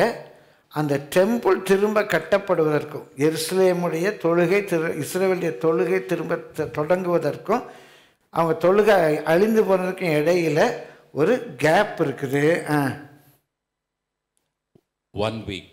அதுக்கு பிறகு 7 இருக்குது, ஒரு 7 ஆண்டுகள்னு எடுக்கலாம். 70th week, temple built, sacrifices restored, agreement with many. இது ஒரு சின்ன ஓவர்லாப்பிங் பீரியட் இருக்கும். வருகைக்கு முன்னாலும் இருக்கலாம், ரகசிய வருகை ஒட்டியும் இருக்கலாம். தேவாலயம் கட்டப்பட்டோன்னு பயந்துடாதீங்க, ஆனால் அடையாளம் நிறைவேறிட்டு இருக்கு. தேவாலயம் திரும்ப எடுப்பித்து கட்டப்படும், பலிகள் திரும்ப செலுத்தப்படும், அவன் அநேகரோடு உடன்படிக்கை பண்ணுவான். Peace agreement broken. Temple worship stopped after 3.5 years. After 3.5 years, temple worship stopped. மற்றவர்களோடு செய்த உடன்படிக்கைகள் முறிக்கப்படும். Return of Messiah at the end of the 70th week. இந்த 70வது வார கடைசியில் இயேசு கிறிஸ்து மேசியா திரும்ப உலகத்துக்கு வருவார். இந்த மேசியா திரும்ப உலகத்துக்கு வருவார். இதை குறித்து தெளிவாக நம்ம வெளிப்படுத்தின விசேஷங்களில் வாசிக்கிறோம். அதற்குள்ளாக இப்போது நாம் போக அதிகமான நேரம் இல்லை. பிரியமானவர்களே, ஒரு கணிப்பு கடைசியில் என்ன நடக்கும்? என்ன நடக்கும்? இந்த இஸ்ரவேலுடைய நாட்டுக்கு ஒரு வரைபடத்தில் காட்டுறேன். உலக வரைபடத்தினுடைய மையப்புள்ளி என்று பார்த்தேன். அது குளோபாக பார்க்கும்போது எந்த இடத்துல வேணுமானாலும் அந்த மையப்புள்ளி இருக்கலாம் என்று சொன்னேன். இந்த இஸ்ரவேலுக்கு விரோதமாக இல்லை, கடைசியில் இந்த உபத்திரவ காலம் தேவ கோபாக்கினை பூமியில் கொட்டப்படும். அநேகரோடு உடன்படிக்கை பண்ணி அந்த உடன்படிக்கையெல்லாம் முறிச்சிருவான். முதலாவது நீர்நிலைகள் பாதிக்கப்படும். பிரியமல்ல, மீன் இனங்கள் சாகும், தாவர இனங்கள் அழிந்து போகும், விலைவாசியெல்லாம் கட்டுக்கடங்காமல் போயிட்டுருக்குறோம். பிரியமானவர்களே, அப்போது அளந்து கொடுத்ததெல்லாம் நெருத்து கொடுப்பாங்க. இதெல்லாம் அப்படி கொஞ்சம் கொஞ்சமாக ஆரம்பிச்சிச்சு. முந்தி அரிசியெல்லாம் மரக்காலில் அப்படி அளந்து போடுவாங்க. போடும் முன்னால் நம்ம பையில் வெறும் பையில் கொட்டக்கூடாது. நான் சின்ன பையனாக இருக்கும்போது பார்த்துருக்கேன். இங்கே இருக்கிற ஐயா பெஞ்சமின் ஐயா போன்ற பெரியவங்க பார்த்துருப்பீங்க. முதல்ல கையில் அள்ளி பையில் லாபம் அப்படின்னு போடுவோம். போட்டுட்டு நல்லா குவிச்சு வச்சு அளந்து கொட்டுவோம். ஒருபடி, ஒரு மரக்கால் அப்படி நல்லா குமிச்சு வச்சு அளந்து கொட்டுவோம். அப்படி குமிச்சு அளந்து கொட்டின காலம் எத்தனை பேருக்கு தெரியும்? கை வைத்து காட்டுங்க பார்க்கலாம். கொஞ்சம் பேர் பார்த்துருக்கீங்க. அப்புறம் லிட்டர் வந்தது. கையில் ஒரு குச்சி வச்சுருப்பான். குச்சை வச்சு தலையை தட்டி போட ஆரம்பித்தான். ஐயோ, திங்கிற பொருளை தலை தட்டி போடுறாங்களே அப்படின்னு எங்கள் ஊரில் அழுதுருக்காங்க. திங்கிற பொருளை தலை தட்டி போடுறாங்களே பாவிங்க, இது என்ன வறுமை கொடுமை காலம் வந்துச்சுன்னு சொல்லி கொஞ்ச காலம் கழித்து பிரியமானவர்களே அரிசியை கிலோ கணக்கில் நிறுத்து கொடுத்தான். நான் சின்ன பையன் இருக்கும், எங்கள் அம்மா சொல்லியிருக்காங்க, வருகை வரப்போகுதுடா. ஏன்னா அப்போ தான் ஒரு தூதன் சொல்கிறான், பிரியமானவர்களே கையில் தராசை வச்சுட்டு வரான், கோதுமையை நிறுத்து கொடுங்கிறான். பைபிள் இருக்கு. நீ அளந்து கொடுத்த வரலாற்றில் கோதுமையை வேத வசனத்தின் நிறைவேறுதலின்படி நிறுத்து கொடுக்கிற ஒரு காலம் வந்துச்சு. நிறைவேறி இருக்கலாம். நம்ம கண்ணு முன்னால எழுதுறாங்கல்ல எல்லாரும், எண்ணெயை சேதப்படுத்தாதேன்னு சொல்லி. காலம் நமக்கு இப்பவுமே அந்த காலத்தில் இருக்க மாதிரி தான் இருக்கு. இன்னைக்கு பயங்கரமான பஞ்சம். மீனெல்லாம் செத்து போயிடும், தண்ணி ரத்தமா மாறும். பிரியமானவர்களே, அன்னைக்கு ஆள்ற அந்த அது ஆன்டி கிரைஸ்ட்னா அகேன்ஸ்ட் கிரைஸ்ட் இல்லை, ஆன்டை கிரைஸ்ட் அதனுடைய உச்சரிப்பு. ஆன்டை கிரைஸ்ட்னா லைக் கிரைஸ்ட், ஒரு போலி கிறிஸ்துன்னு சொல்லலாம். அவன் எல்லாம் நல்லது செய்ய பார்ப்பான். ஒருவேளை அமெரிக்காவிலேருந்து இல்லைன்னா இன்னொரு நாட்டிலேருந்து கோதுமையை கொண்டு வர சொல்லுவான். கப்பலில் கோதுமை வருது, நீங்கள்லாம் பயப்படாதீங்க, நான் கோதுமையை கொண்டு வரேன்மா. பிரியமானவர்களை திடீர்னு கடல் கொந்தளிச்சு அந்த கப்பல் சேதமாயிடும். ஜனங்கள் அந்த யாவே தேவனை சபிப்பாங்க. இவனுங்கெல்லாம் நல்லது செய்துன்னு நினைக்கிறான். இந்த கப்பல் உடஞ்சி போச்சு, எங்களுக்கு வர வேண்டிய கோதுமை வராமல் போயிடுச்சு. அன்றைக்கு ஒரு ஃபார்முலா வரும், நீ வாழ்ந்தால் நான் வாழ முடியாது, நான் வாழன்னா நீ வாழ முடியாது. இந்த யுத்தத்தினுடைய தொடர்ச்சி. பிரியமானவர்களே, உலகத்தில் 3 கூட்டமைப்புகள் வரலாம். ஒரு கூட்டமைப்பு நார்தர்ன் கான்ஃபெடரசி, அதான் இன்றைக்கு பார்த்தோம், ரஷ்யாவுடைய தலைமையில். மாகோக் தேசத்தின் அதிபதியாக கோகுடைய தலைமையில் மேஷாக் தூபால் நாட்டினுடைய அதிபதி. கோமர் தொகர்மாவை சேர்ந்தவர்கள், பெர்ஷியா, லிபியா, சூடான் தேசத்தை சேர்ந்தவர்கள். இந்த ஒரு கூட்டம் யுத்தத்துக்கு வரும். சூறையாடுவதற்காக வருவார். சவக்கடலில் உள்ள சொத்தை அல்லணும்னு வருவாங்க. அதே காலகட்டத்தில் பிரியமானவர்களே, தெற்குல இருந்து ஒரு கூட்டம் வரும். தெற்குல இருந்து ஒரு கூட்டம் வரும். ஐரோப்பிய ஐக்கிய நாட்டினுடைய தலைவர், அவங்க தலைமையில் சிங்கங்கள், பாலசிங்கங்கள், ஆங்கிலம் பேசுகிற நாடுகளைச் சேர்ந்தவர்கள். கணிப்பு கனடா, ஆஸ்திரேலியா, நியூசிலாந்து, இந்த நாடுகள் இஸ்ரவேலுக்கு ஆதரவாக இருக்கிற ஷேம் வம்சத்தை சேர்ந்த முகமதிய நாடுகள். இன்றைக்கு அவங்கெல்லாம் ஆதரவு ஆரம்பிச்சிட்டாங்க.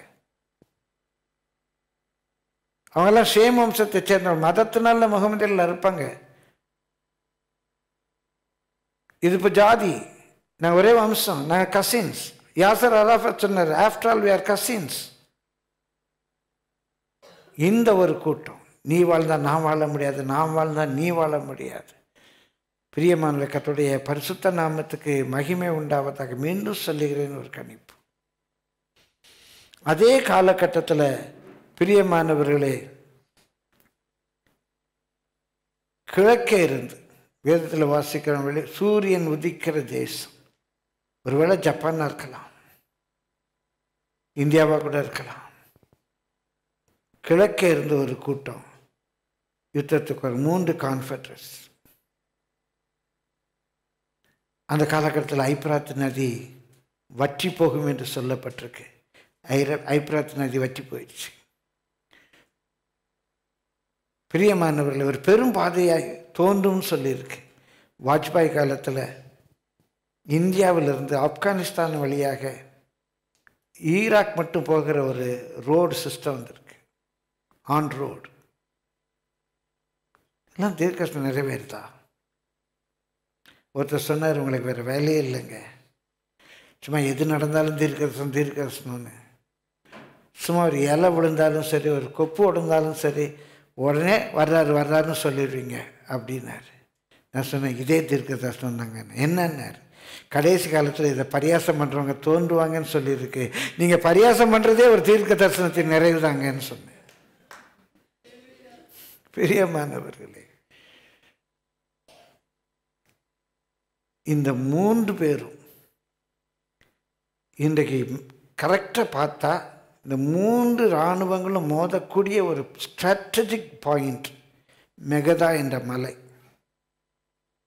மெகதா என்ற மலை, மலை என்பதற்கு எபிரேய மொழியில் அர் என்று பேர். அதைத்தான் அர்மெகதா. அர்மெகதா யுத்தம் இதல்ல. அர்மெகதா யுத்தத்துக்கு இந்த கூட்டமைப்புகள் இப்படியாக உருவாகக்கூடிய வாய்ப்பு இருக்குது. இவங்க 3 பேரும் யுத்தத்துக்கு ரெடியாக இருக்கும்போது, இந்த 3 பேரும் யுத்தத்துக்கு ரெடியாக இருக்கும்போது, பிரியமானவர்களே, இப்படிதான் நடக்கும். நம்ம நினச்ச மாதிரி எல்லாம் நடந்துச்சு, இதுவும் அப்படி தான் நடக்கும். இவங்க யுத்தத்துக்கு ரெடியாக இருக்கும்போது வானத்திலிருந்து ஒரு சத்தம் கேட்கும். வெளிப்படுத்தின விசேஷம் 17ஆம் அதிகாரம் 14ஆம் வசனம் வாசியுங்கள். வெளிப்படுத்தின விசேஷம் 17:14. குட்டியானவருடனே யுத்தம் பண்ணுவார்கள். ஆட்டுக்குட்டியானவர் கர்த்தாதி கர்த்தரும் ராஜாதி ராஜாவுமா இருக்கிறபடியால் அவர்களை ஜெயிப்பார். அவரோடு கூட இருக்க. நல்லா கவனிங்க. இந்த 3 பேர் யுத்தத்துக்கு வரும்போது நான் கற்பனை பண்ணுறேன், திடீர்னு பப்பர பெருந்தொனியாக சொன்னிக்கிற ஒரு எக்கால சத்தம் கேட்கும். என்னோட திடீர்னு ஒரு எக்கால சத்தம் கேட்குதே அப்படின்னு இவங்கெல்லாம் மேலே நோக்கி பார்ப்பாங்க.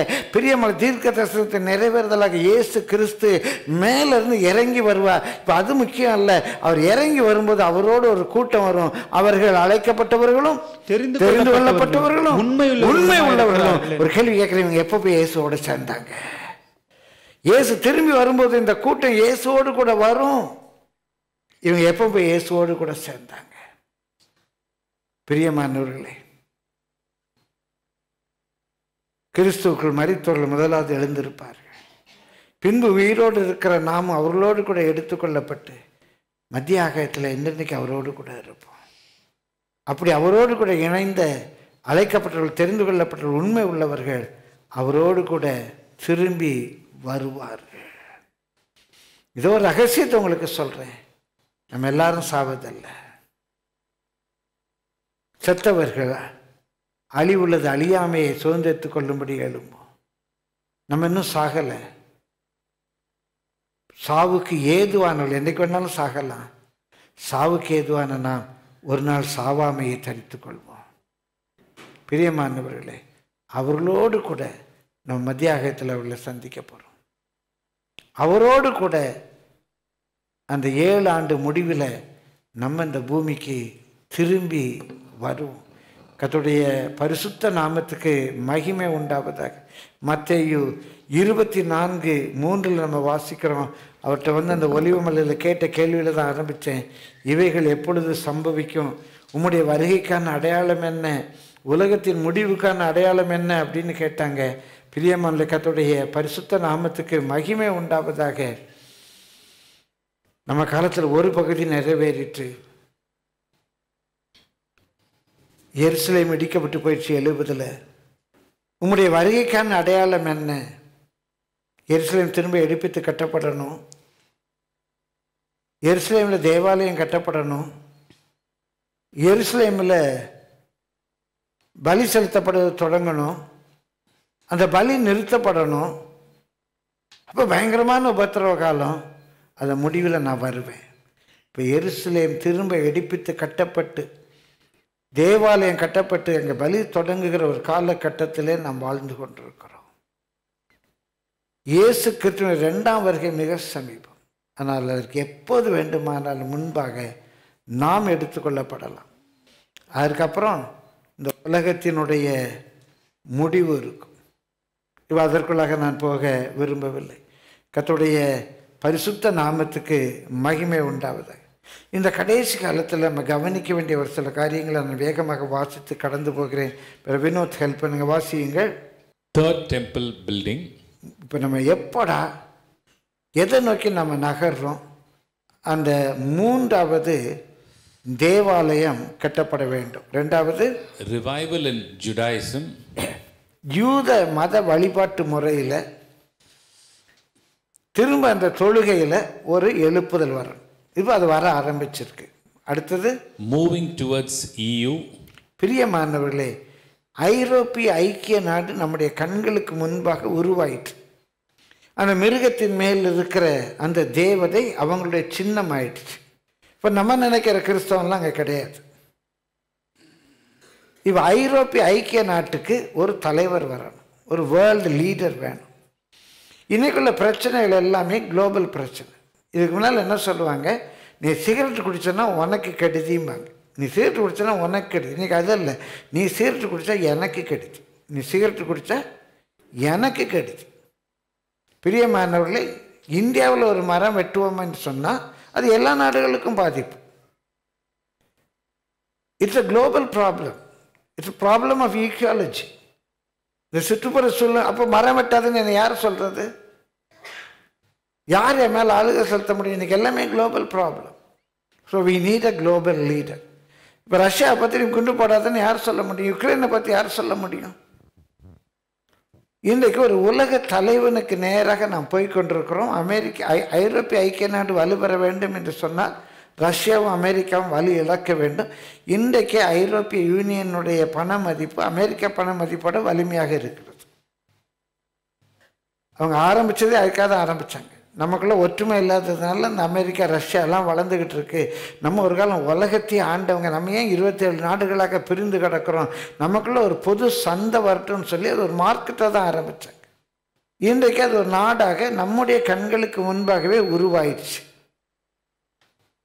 எப்போது வேண்டுமானாலும் அது ஒரு உலக வல்லரசாக இப்போவே கிட்டத்தட்ட அந்த வடிவு எடுத்தாச்சு. சரி, ஐரோப்பிய யூனியன் பிறந்துச்சு. அப்புறம் ஜெருசலேம் வேர்ல்ட் ஃபோக்கல் பாயிண்ட். பிரியமானவர்கள், இன்றைக்கு உலகத்தினுடைய ஃபோக்கல் பாயிண்ட்டாக ஜெருசலேம் ஆயிடுச்சு. God has made Jerusalem a praise on the earth. தேவன் எருசலேமே புகழ்ச்சி. ஒரு சின்ன குட்டி இடம். பிரியமான உங்களுக்கு எல்லாம் சொல்கிறது எப்படி டைம் தான் பிரச்சனையாக இருக்குது. இதை பிரித்து கொடுக்கும்போது என்ன பண்ணிட்டாங்க, அந்த அங்கே இருந்த பாலஸ்தீன மக்களுக்காக அந்த வெஸ்ட் பேங்க், காசா இந்த பகுதியை கொடுத்துட்டாங்க. இஸ்ரவேலுக்கு மற்ற பகுதியை கொடுத்தாங்க. இந்த டெம்பிள் மவுண்ட்டு யாருக்கும் கொடுக்கல, எல்லாருக்கும் பொதுன்ட்டாங்க. அந்த டெம்பிள் மவுண்ட் எங்கே இருக்குது? அந்த வெஸ்ட் பேங்கில் இருக்குது. இந்த டெம்பிள் மவுண்ட் எல்லாருக்கும் பொதுன்ட்டாங்க. இந்த டெம்பிள் மவுண்டை பராமரிக்க வேண்டிய பொறுப்பு, அந்த மாஸ்கை பராமரிக்க வேண்டிய பொறுப்பு ஜோர்டானுக்கு கொடுத்துட்டாங்க. உலக நாடு ஒரு பிழை பண்ணிடுச்சு. இப்போ அந்த இடம் இஸ்ரவேலத்தையும் இல்லை, அந்த ப்ராப்பர்ட்டி பாலஸ்தீனத்தையும் இல்லை. அதனால தான் போப்பான்ற என்ன சொன்னார், இது யாருக்கும் சொந்தம் இல்லை, இதை ஒரு ஹோலி லேண்டுன்னு சொல்லிடுவோம், எல்லாருக்கும் பொதுவான ஒரு லேண்டுன்னு சொல்லிடலாம் அப்படின்னு அவர் சொன்னார் இடையில். பிரியமானவர்களே, எப்படியோ இந்த எருசலேம் இன்னைக்கு உலகத்தில் ஒரு ஃபோக்கல் பாயிண்டாக ஆயிடுச்சு. வாசிங்க. Russian and go against Israel. இப்போ வேதத்தில் சொல்லப்பட்டபடி இந்த நாடுகள் இஸ்ரேலுக்கு விரோதமாக வர வேண்டும். The world confederates. நான் சொன்ன 3 விதமான கூட்டமைப்புகள் உருவாகும். Jerusalem divided. பிரியமானவர்களே, எருசலேம் எனக்கு உனக்கு என்று சொல்லி பிரிக்கப்படுமா? Accepting false messiah. இந்த எருசலேமுக்கு ஒரு வேளை நான் ஆலயத்தை கட்டி கொடுக்கேன், உங்களுக்கு தேவாலயம் தானே இல்லை, நான் கட்டி கொடுக்கேன், நீ தொழுகை நடத்துங்க அப்படின்னு சொல்லக்கூடிய ஒரு மேசியா வருவான். அவங்க தேவாலயம்லாம் ஒத்துக்கவே மாட்டாங்க. உங்களுக்கு தேவாலயத்தை அது எப்படி என்ன ஃபார்முலாலாம் எப்படி நடக்கும்னு தெரியல, தேவாலயத்தை கட்டி கொடுக்க ஒரு மேசியா வரலாம். Money hungry false workers. பிரியமானவர்களே, இதே காலகட்டத்தில் பண ஆசை பிடித்த கள்ள பணியாளர்கள், ஊழியத்தை ஆதாய தொழிலாக செய்யக்கூடிய ஒரு பணியாளர்கள். ஏன்னா ஒரு மெட்டீரியல் வேர்ல்டை நோக்கி நம்ம மூவ் பண்ணிக்கிட்டு இருக்கிறோம். ஏற்கனவே ஐரோப்பிய யூனியனில் அந்த கிறிஸ்தவ மதம் அப்படிங்கிறது முற்றிலும் போயிடுச்சு, சீனிச்சு போயிடுச்சு. இவ அந்த அந்தி கிறிஸ்துவோடு வருகிற ஒரு கள்ள தீர்க்கதரிசியை நம்ம ஏற்றுக்கொள்ளணும்னு சொன்னால் நம்ம கிறிஸ்தவ மதத்தின் அடிப்படை உபதேசங்களில் நிறைய காம்ப்ரமைஸ் பண்ணணும். அப்போ தான் நம்ம தான் அந்த அந்தி கிறிஸ்துவை ஏற்றுக்கொள்ளணும். இந்த அந்தி கிறிஸ்துவை அந்தி கிறிஸ்துவோடு வருகிற அந்த கள்ள தீர்க்கதரிசியை முதலாவது ஏற்றுக்கொள்ளுகிறவர்கள் அனலுமின்றி குளிருமின்றி அல்லேலூயா பாடிக்கொண்டிருக்கிற லவோதிக்கே சபையார். அவங்க அந்த டாக்டர்லாம் ஏற்றுக்குவாங்க. அவனை கும்பிடுனாலும் முத்திரை வாங்கினாலும் வாங்கிக்குவாங்க.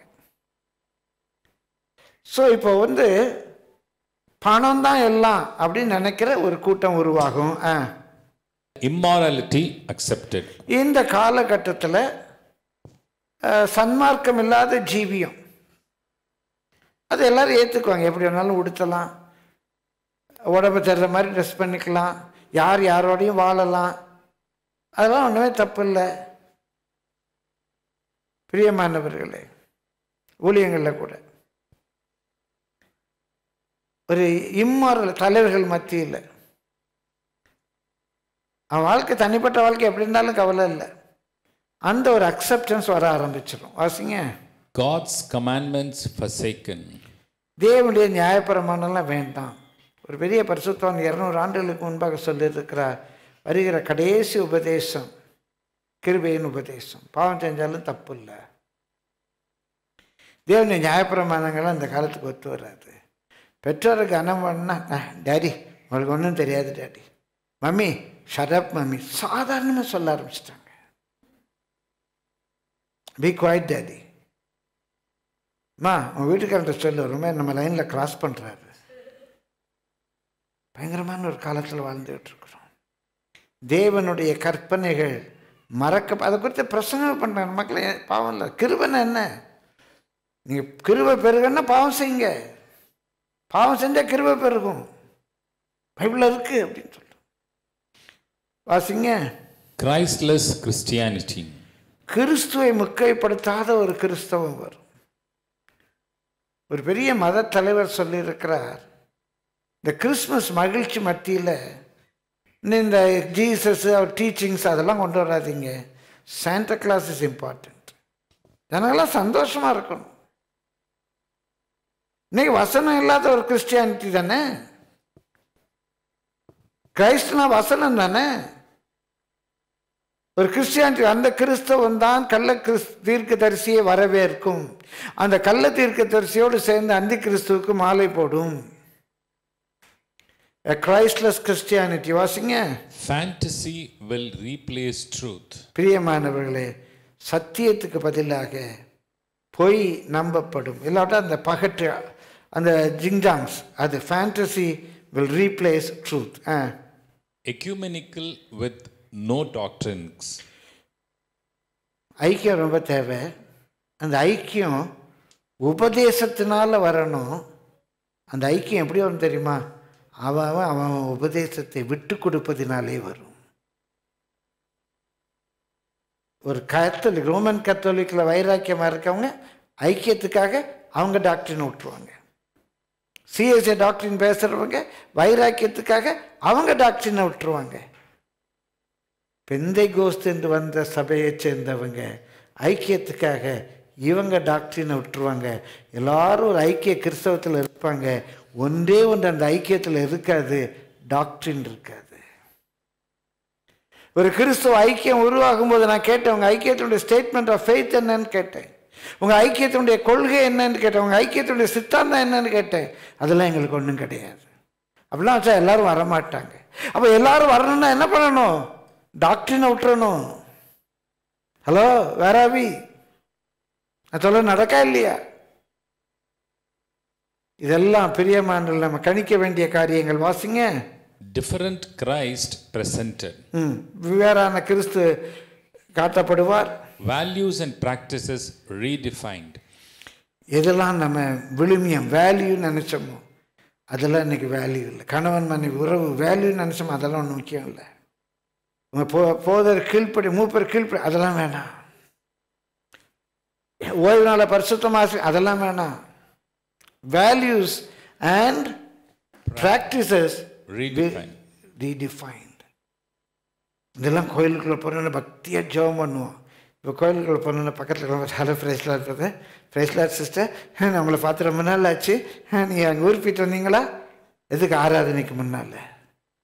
நம்ம வேல்யூஸ் மாறிட்டு வருது, நம்ம ப்ராக்டிசஸ் மாறிட்டு வருது. பிரியமானவர்களே, கர்த்தருடைய பரிசுத்த நாமத்துக்கு மகிமை உண்டாவதாக. கடைசி நாட்களில் இப்போ இஸ்ரவேலை பார்த்தோம், உலகத்தை பார்த்துட்டு வர்றோம். சபை, இந்த கள்ள சபைக்குரிய ஒரு சில அடையாளங்களை நான் காட்டுறேன், யாரையும் குற்றப்படுத்தலை. வேதத்திலிருந்து மாத்திரம் அதை நான் சொல்கிறேன். முதலாவது ஜென்ரலாக சில கருத்துக்களை சொன்னேன், வேதத்திலிருந்து சொல்கிறேன். முதலாவது கள்ள சபையினுடைய அடையாளம் வாசிங்க. Signs of end time false church, natural love diminish. Number 1, சுபாவ அன்பு அற்று போயிடும். கணவன் மனைவி, பெற்றோர் பிள்ளைகள், அண்ணன் தம்பி, உறவுகள், பாஸ்டர், பிலீவர்ஸ். அப்படியே நம்ம பாஸ்டரை பார்க்கணும், அப்படியே ஒரு ஆசையாக இருக்கும். நம்ம பிலீவரை பார்க்கணும், நம்ம கல்யாணத்துக்கு போகணும், அவங்க வீட்டில் உள்ள ஃபங்க்ஷனில் பங்கு பெறணும் ஆசையாக இருக்கும். இன்னைக்கு கவரும் பவரும் தான், வேறு ஒன்றும் இன்ட்ரெஸ்ட் கிடையாது. சுபாவ அன்பு, அப்பா அம்மாக்குள்ள, கணவன் மனைவிக்குள்ள, அண்ணன் தம்பிக்குள்ள. அண்ணன் என்னடா, தம்பி என்னடா, அவசரமான உலகத்திலேன்னு பாடிக்கிட்டு இருக்கோம். சுபாவ அன்பு அற்று போகும். 2வது கடைசி கால அடையாளம் ட்ரூத் காஸ்ட் அவுட். அந்தி கிறிஸ்து வரும்போது சத்தியம் தள்ளுபடியாகும். லாஸ்ட் டேயா இல்லையா யோசித்துக்கோங்க. ஒரு பாஸ்டர் என்ற சொன்ன, ஒரு பெரிய பாஸ்டர், இப்போ அவர் இல்லை என்ற கோபமாக சொன்னார், தம்பி இந்த மாதிரி சத்தியம் சத்தியம்னா நீயும் மைக்கும் தான் இருக்கணும், எல்லாம் போயிடுவாங்க அப்படின்னாரு. சொன்னேன், அண்ணன் எல்லாரும் பண்ண போகிறேன், மைக்கை வச்சு நான் என்ன பண்ண போகிறேன், போகிறவங்களை எடுத்துகிட்டு போக சொல்லுங்கள். சத்தியம் தள்ளுபடி ஆயிற்று. சத்தியத்தை பேச பயப்படுறாங்க. இன்றைக்குள்ள பெரிய மேலே 30 ஆண்டுகளுக்கு முன்பாக 1990 or 92, 89, 90 அந்த பீரியடாக இருக்கும். அப்போ தான் கொஞ்சம் கொஞ்சமாக இந்த நகை இப்போ நகைக்காக இல்லை, சத்தியம் அப்படி மாறுதுங்கிறதுக்கு சொல்ல வரேன். ஒரு திருமணத்துக்கு போயிருந்தேன். அந்த திருமணத்தை ஒரு மூத்த ஊழியர், நான் பேர் சொல்ல விரும்பல, அந்த ஊழியர் நடத்துகிறாரு. நான் அந்த ஊழியத்தில் செய்தி கொடுக்க என்னை கூப்பிட்டுருந்தாங்க. சாப்பிட்ற நேரம் சும்மா இருந்த சங்க ஊதி கெடுத்தான ஆண்டின்னு ஒரு பாட்டு உண்டு.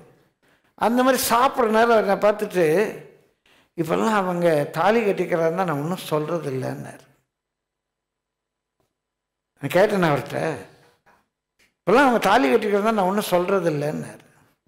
அப்போ தான் ஒரு எம்ஜிஆர் படம் உண்டு, தாய்மகளுக்கு கட்டின தாலின்னு.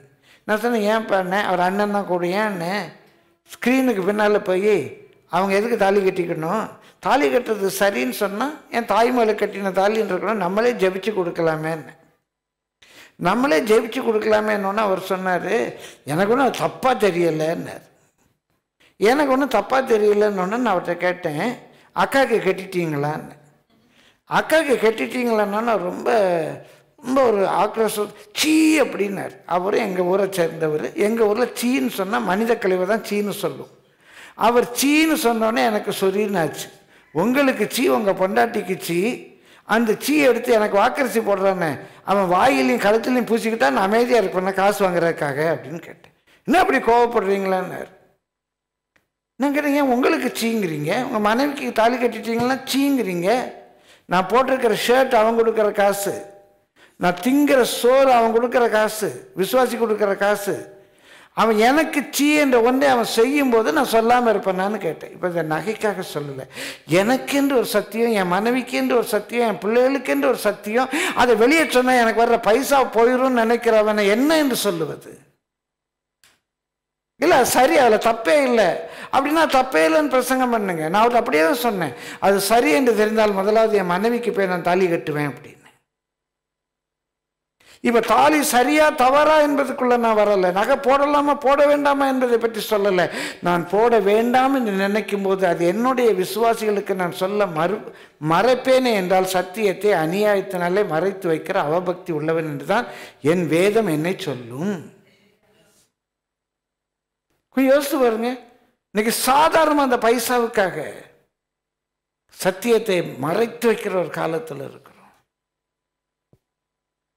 எனக்கு தெரிந்த சத்தியத்துக்கு நான் உண்மையாக தப்பு இல்லை, தப்பு இல்லைன்னு பேசுவோம், தப்பே கிடையாது. இந்த பாயிண்ட் நான் சொல்லுவது நகை சரியா தப்பாங்கிற விவாதத்துக்கு சொல்லலை. ஆனால் எனக்கு நகை வேண்டாம், என் மனைவிக்கு நகை வேண்டாம், என் பிள்ளைக்கு நகை வேண்டாம், இந்த நகையில்லாத பரிசுத்தத்தில் நாங்கள் இருக்கணும், ஆனால் எனக்கு வாக்கரிசி போடுறேன், எப்படி வேணாலும் இருந்துட்டு போகலாம் என்று நினைக்கிறவருடைய மனநிலை என்ன? பிரியமானவர்களே, சத்தியம் தள்ளுபடி ஆகிற ஒரு காலத்தில் இருக்கிறோம். வெறும் ஒரு அலங்காரம் தான் சத்தியம் நான் சொல்ல வரல, இன்றைக்கு அதெல்லாம் டாபிக். நல்லா கவனிங்க, பிரயோஜனமாக ஒன்றையும் நான் மறைச்சு வைக்கக்கூடாது. பிரயோஜனமான, எனக்கு பிரயோஜனமான ஒன்றையும் நான் மறைச்சு வைக்கக்கூடாது. தைரியமா இருங்க. சபை கடைசி நாட்களுக்கு வந்துடுச்சு. மூன்றாவது வாசியுங்கள். Not God pleases. பிரியமானவர்களே, கடைசி நாட்களில் தேவ பிரியராயிராமல் சுகபோக பிரியரா இருப்பாங்க, பணப்பிரியரா இருப்பாங்க, மனுஷ பிரியரா இருப்பாங்க, தற்பிரியரா இருப்பாங்க.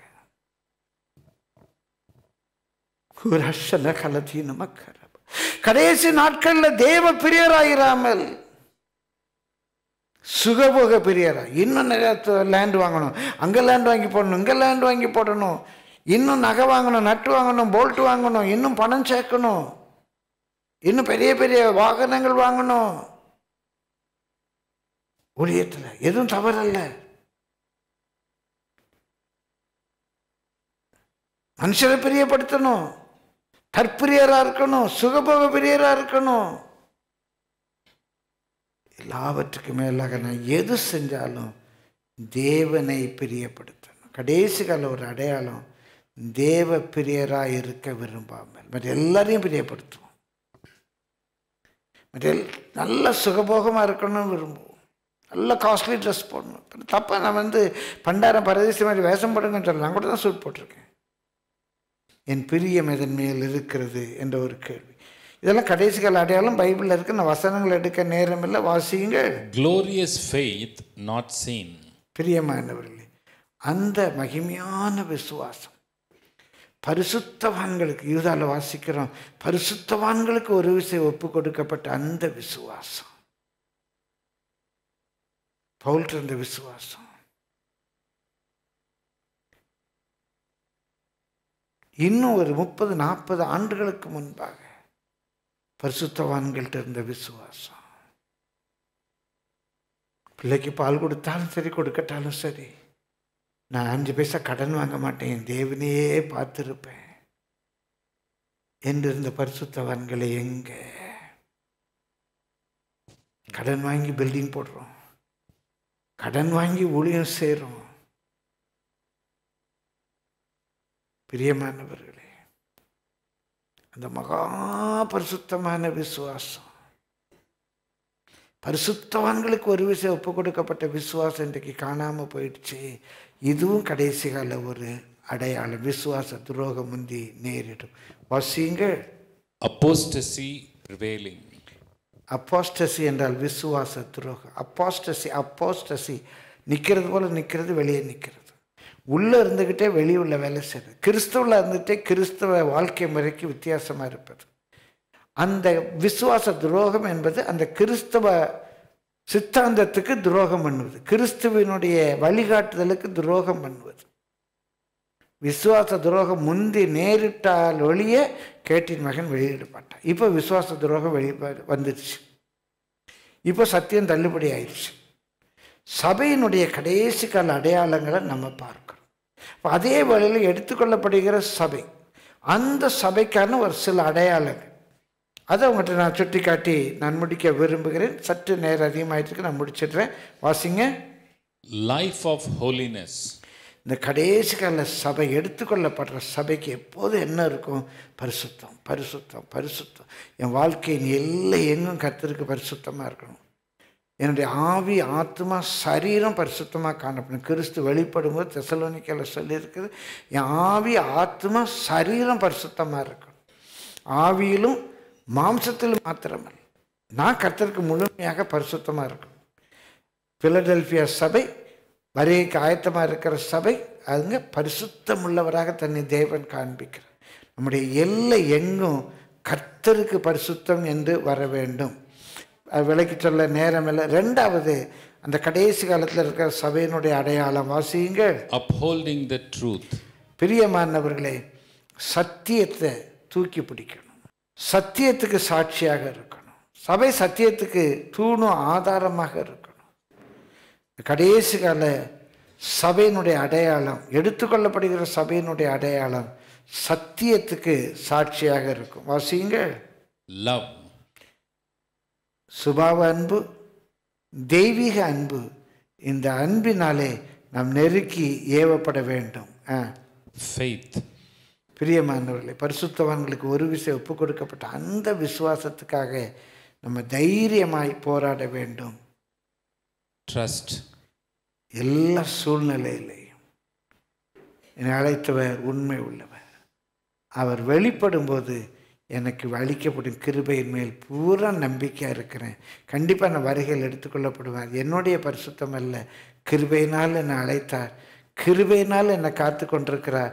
அந்த கிருபை என்னை கண்டிப்பாக அவரோடு கூட சேர்க்கும். கரங்களை தட்டி கர்த்தரை ஸ்தோத்திரிப்போமா?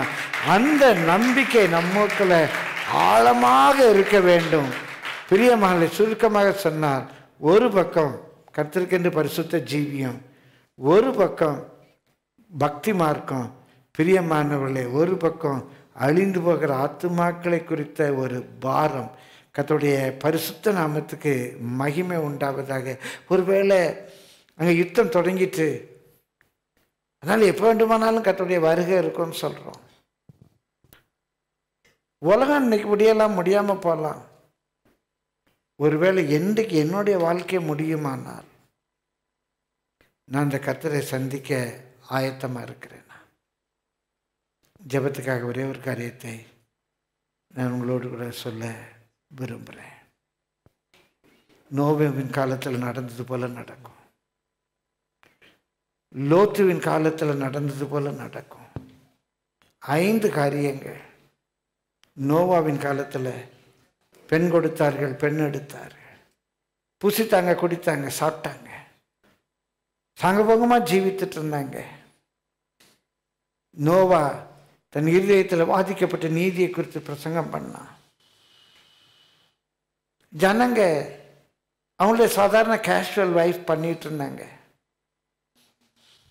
ஒரு நாள் நோவா பேழைக்குள்ள பிரவேசித்தான். பேழைக்குள்ள பிரவேசித்த அன்றைக்கு ஜலப்பிரளயம் வந்து எல்லாரையும் அழித்து போட்டது. வரப்போகிற நாட்கள் அப்படியே நடக்கும். 5 காரியங்கள். நோவா தன் இருதயத்தில் வாதிக்கப்பட்ட நீதியை குறித்து பிரசங்கம் பண்ணான். ஜனங்க சாங்கபங்கமாக வாழ்ந்துகிட்டு இருந்தாங்க. நோவா விசுவாசத்தோடு பேழையை கட்டினான். எத்தனையோ பேர் பேழை கட்ட உதவி செஞ்சுருப்பாங்க. ஆனால் மழை வருங்கிறத அவங்க நம்பலை. ஏன்னா இது வரைக்கும் அவங்க மழையை பார்த்ததே இல்லை. அது வரைக்கும் பூமியில் மழை பெய்யப்படலை. நீ வேதத்தை வாசித்து பாருங்க. அது வரைக்கும் பூமியில் மழை பெய்யலை. மழையை அவங்க பார்த்ததே இல்லை. பிரியமானவர்களே, நோவா பேழைக்குள்ளே பிரவேசித்தான். அந்த பத்திரமான இடத்துக்குள்ளே பிரவேசித்தான். மழை வந்தது. கைவிடப்பட்ட எல்லாரையும் அழித்து போட்டது. லோத்துவின் நாட்களில் நடந்தது போல நடக்கும். லோத்து நீதிமானாக தன்னுடைய இருதயத்தில் குத்தப்பட்டு பிரசங்கம் பண்ணான். ஜனங்க சாங்கபங்கமாக வாழ்ந்தாங்க. அங்கே வாஸ்து பாருங்க. அவங்க புசித்தாங்க, குடித்தாங்க, கட்டுனாங்க, நட்டாங்க, விற்றாங்க, வாங்கினாங்க. அன்றைக்கு இருந்த பாவத்தை பற்றியே இயேசு சொல்லலை. ஆனால் ஒன்று அப்படி அழகாக விட்டார். என்ன அருமையாக பேசுகிறார் தெரியுமா? பெண் கொடுத்தார்கள், பெண் எடுத்தார்கள்னு சொல்லி நோவா காலத்தில் சொன்னது லோத்து காலத்தில் சொல்லலை. அவங்க பாவம் செஞ்சதை பற்றியே சொல்லலை. சாதாரண வாழ்க்கை. புசித்தாங்க, குடித்தாங்க, கட்டுனாங்க, இன்ஜினியரிங் வளர்ந்துருச்சு, நட்டாங்க, அக்ரிகல்ச்சர் வளர்ந்துருச்சு, விற்றாங்க, வாங்கினாங்க, காமர்ஸ் வளர்ந்துருச்சு. பிரியமானவர்கள் சாங்கபங்கமாக ஜீவித்தாங்க. லோத்து பிரசங்கித்தான். ஜனங்கள் சாங்கபமாக ஜீவித்தாங்க. ஒரு நாள் லோத்து பத்திரமான இடத்துக்கு கொண்டு போகப்பட்டான். 4வது வானத்திலிருந்து அக்கினி இறங்கியது. கைவிடப்பட்ட அத்தனை பேரையும் அழித்து போட்டது. மனுஷகுமாரன் வரும் நாளிலும் அப்படியே நடக்கும். நீதியின் பிரசங்கிமார் அங்கும் இங்கும் ஓடி நீதியை குறித்து பிரசங்கிக்கிறார்கள். ஜனங்கள் சாங்கபங்கமாக புசிப்போம், குடிப்போம், பெண் கொள்வோம், பெண் கொடுப்போம், வாங்குவோம், விற்போம், நடுவோம், பிடுங்குவோம், பிரியமானவர்களை இதை செய்வோம், அதை செய்வோம், கட்டுவோம், இடிப்போம் என்றே இருக்கிறாங்க. நோவா பேழைக்குள்ளே பிரவேசித்தது போல, லோத்து ஒரு பத்திரமான இடத்துக்கு கொண்டு போகப்பட்டது போல சபை எடுத்துக்கொள்ளப்படும். சபை எடுத்துக்கொள்ளப்பட்ட அந்த நாளே தேவ கோபாக்கினை பூமியின் மேல் கொட்டப்படும். கைவிடப்பட்ட அனைவருக்கும் அது அழிவாக இருக்கும். கர்த்தருடைய பரிசுத்த நாமத்துக்கு மகிமை உண்டாவதாக. நேற்றைய தீர்க்க தரிசனம், இன்றைய செய்தி. இயேசு கிறிஸ்துவுடைய வாழ்க்கையை சொல்லி நான் முடிக்கிறேன். தீர்க்க தரிசனத்தில் சொல்லப்பட்டபடியே இயேசு பிறந்தார். தீர்க்க தரிசனத்தில் சொல்லப்பட்ட காலத்தில் இயேசு பிறந்தார். தீர்க்க தரிசனத்தில் சொல்லப்பட்டபடியே பெத்லகேமில் பிறந்தார். தீர்க்க தரிசனம் சொல்லப்பட்டபடியே எகிப்துக்கு கொண்டு போகப்பட்டார். தீர்க்க தரிசனம் சொல்லப்பட்டபடியே நாசரேத்திலே வளர்ந்தார். தீர்க்க தரிசனத்தில் சொல்லப்பட்டபடியே கலிலேயாவில் தன்னுடைய ஊழியங்களை தொடங்கினார். தீர்க்க தரிசனத்தில் சொல்லப்பட்டபடியே அவர் கழுதையின் மேலே பவனியாக எருசலேமுக்குள்ளே வந்தார். தீர்க்க தரிசனத்தில் சொல்லப்பட்டபடியே அவர் சிலுவையில் அடித்து கொல்லப்பட்டார். தீர்க்க தரிசனத்தில் சொல்லப்பட்டபடியே அவர் கல்லர்களில் ஒருவனாக எண்ணப்பட்டார். தீர்க்க தரிசனத்தில் சொல்லப்பட்டபடியே அவர் ஐஸ்வர்யாவுடைய கல்லறையில் அடக்க பண்ணப்பட்டார். தீர்க்க தரிசனத்தில் சொல்லப்பட்டபடியே அவருடைய வஸ்திரத்தின் மேல் சீட்டு போட்டார்கள். அவர் தீர்க்க தரிசனமாக சொன்னபடியே 3ஆம் நாள் உயிரோடு எழும்பினார், பரமேறினார். அவர் சொன்னபடியே பரிசுத்தாவியை பொழிந்தருளினார். இயேசுவின் பிறப்பு தீர்க்க தரிசனத்தை நிறைவேறுதல், இயேசுவின் ஊழியம் தீர்க்க தரிசனத்தை நிறைவேறுதல், இயேசு கிறிஸ்துவினுடைய பாடு மரணம் தீர்க்க தரிசனத்தை நிறைவேறுதல், இயேசு உயிர்த்தெழுந்து பரமேறினது தீர்க்க தரிசனத்தை நிறைவேறுதல், தீர்க்க தரிசனத்தை நிறைவேறுதலாகவே பரிசுத்தாவி பொழிந்தருளப்பட்டது. எப்படி இயேசு கிறிஸ்துவினுடைய பிறப்பு மரணம் உயிர்த்தெழுதல் பரமேறினது தீர்க்க தரிசனத்தின் நிறைவேறுதலாக இருந்ததோ, அப்படியே தீர்க்க தரிசனத்தின் நிறைவேறுதலாக இயேசு திரும்ப வருவார். நீங்க ஆயத்தமான ஆயத்தனத்தை பற்றி கவலை, வருவேன்னு சொன்னவர் வருவார். ஆனா இன்றைக்கு உலகத்தினுடைய நிகழ்வுகள், பிரியமானவர்களே, சபையினுடைய காரியங்கள், இஸ்ரவேலுடைய வரலாறை பார்க்கும்போது எந்த வேளையிலையும் இந்த ரகசிய வருகை இருக்கலாம். சபை எடுத்துக்கொள்ளப்படலாம். பிரியமான கர்த்தருடைய பரிசுத்த நாமத்துக்கு மகிமை உண்டாவதாக. நம்முடைய தேவனை சந்திக்க நம்ம ஆயத்தப்படுவோம். தேவன் நம்மை வரைக்கின்ற ஆயத்தப்படுத்தும்படியாக நம்ம ஜெபம் பண்ணுவோம். இஸ்ரவேல் நேற்று என்று நாளை இக்கருத்தரங்கின் 3ஆம் பாகத்தை நீங்கள் இதுவரையில் கண்டீர்கள். இக்கருத்தரங்கின் முதல் மற்றும் 2ஆம் பாகங்களின் யூடியூப் லிங்க் டிஸ்கிரிப்ஷன் பக்கத்திலே கொடுக்கப்பட்டுள்ளது. அதனையும் கேட்டு பயனடையுங்கள்.